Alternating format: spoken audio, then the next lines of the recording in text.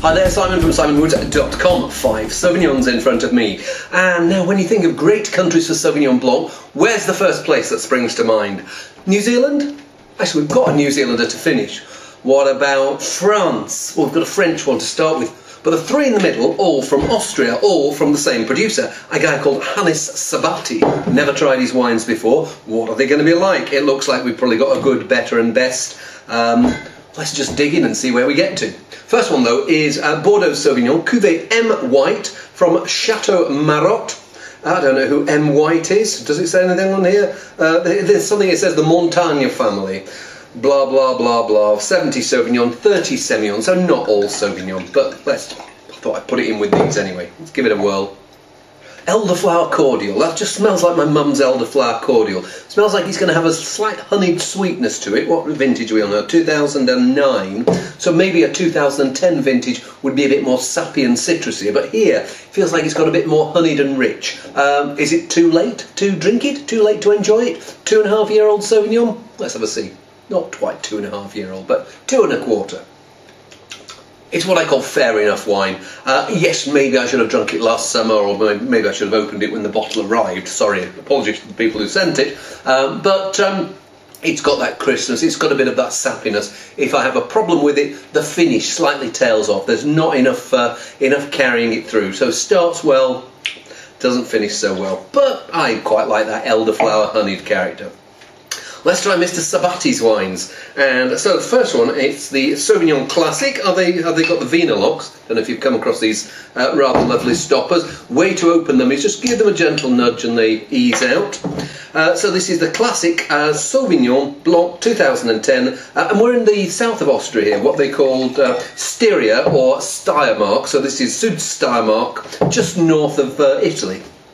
This is very much in that Bordeaux Sauvignon mould, rather than the maybe the slight grassiness of the Loire or that more pungent character of New Zealand. Here you've got a bit of what I call the pithy tinned pear character. 12% alcohol. It feels like it's going to be quite lively, sprightly and fresh. 2010 vintage. Probably should be drinking it pretty soon, so I will. Quite a lot in common with the Bordeaux Sauvignon, but here it's got a little bit more extra freshness. Doesn't need the Semillon to give it weight. It feels like the grapes were that bit riper and fuller flavoured in the first place. And the finish I'm left with is really good. There's this bit of the citrus, a bit of that. There's a slightly tangy. Maybe there is some of the elderflower, but there's also something slightly more exotic. Maybe a bit of pineapple in there as well. But I like it for its freshness, I like it for its immediacy, not too complicated. Just bring me a plate of trout and I'll polish more of that off than I probably should. So, going on up the ladder in quality, I think. This is a vineyard, I'm presuming, called Kranachberg, 2009, so a year older. And a 1.5 degrees more alcohol. So let's see whether we get extra weight, extra vineyard character coming through here. Now it's funny, this is a year older, so you'd think it would be a bit more full and forward and friendly, but it really is quite backward and tight. Stick my nose in there and there's this pithy minerality that comes through. It's more, you get far less of the character of the grape variety and far, well, it's still in there, but it's more the character of quite stony soil that's coming through. And there's a warmth and a rich spiciness to it. I think some of that warmth is to do with the alcohol. I don't know whether that spice is coming through from a type of soil character. Reminds me there's I don't know if there's some red slate or something there. I get that character in some German wines that are grown on red slate soil. There is this this richness and this spiciness. Like an earthy clay-like spiciness. Fruit flavours are there, and the more the wine sort of hangs around in your mouth, the more they come through. But if the first one is the one that sort of jumps out and sort of goes, hello, here I am, this is the one that slowly and steadily impresses you, and the longer you stay with it, the more and more impressive it gets. I like that. Not just a year older with this one, but 2 years older. So we're on a 2007 Reserve, 14% alcohol.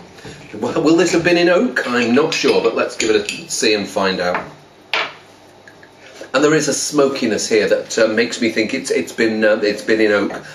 So it's four and a bit years old now. Any characters, overt characters of oak dominating the wine, it's like they're receding into the background, and you're getting this more a punchy, pungent fruit coming through. Reminds me a bit of spicy grapefruit. It's got a bit of that earthy spice that was in the one before, but it feels like the fruit behind is a bit weightier, and yeah, I think also because of that oak flavour, it's got what I call that waxy tinned pear character. I was mentioning pears, I think, on the first one. It's more in the maybe the Bordeaux Sauvignon mould than the, as I said, the Loire or New Zealand. But it smells like it's going to be quite a rich wine, and a wine that actually still has maybe a bit of development still to go. I'm always in two minds with oak and Sauvignon, well, oak and any really aromatic grape varieties. If it's well handled, the oak sort of melds in, but sometimes that characteristic of the oak, it almost accentuates the tanginess and those overt aromatic characters. Here it's putting almost like too much of a stress on those on that spiciness, on that pungent lemon and guava and fruits like that. Maybe even a little bit of quince in there. And my favourite of the three is the Kranachberg. That one is distinctive. It's certainly got a lot to say for itself, but I actually like the quiet, more simple, but the simple confidence of the basic one more than that. So that will be the wine that you have a little sip of. This will be the wine that you drink a little bit more of. Better try it again just to make sure that's what I think. Yes, just a bit too much of a good thing, maybe. Final one, Grey Wacky. Marlborough Sauvignon Blanc, made by Kevin Judd, who for many a moon was winemaker and general manager at Cloudy Bay. And I think this is maybe fourth vintage of Grey Wacky, I don't know, but something like that.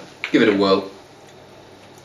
And we're back to coolness in a wine. If those previous two were a bit on the slightly rich and forward style, then this is a return to a little bit of restraint, which for Marlborough, that's a sign of a grown-up wine. Sometimes I find Marlborough almost shouts a little bit too loudly, but here, yet it's got the intensity, but it's not shouting. It's just quiet. I suppose a bit like Kevin Judd himself. He's one of those people who's got this inner passion, and it feels like that's coming through in the wine. There is this, there's the lemons, there's the herbs, there's a slight toastiness as well, this like slightly nutty edge, and feels like a confident young wine, and a wine that maybe will be better in 6 months' time, but smells pretty decent now.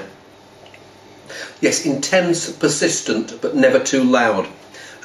Yeah, lemon. There's a bit of some slightly more exotic things, maybe like nectarine in there. Some pear certainly.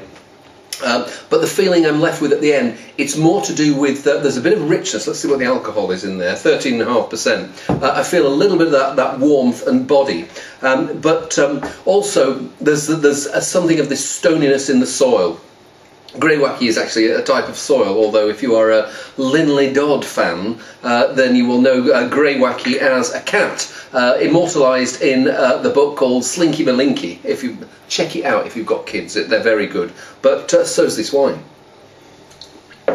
Yeah, toss up between that and the Kranachberg, which is my favourite of this quintet. But nice set of 5 wines, and this guy, Hannes Sabati, look out for his wines because they're good. See you soon.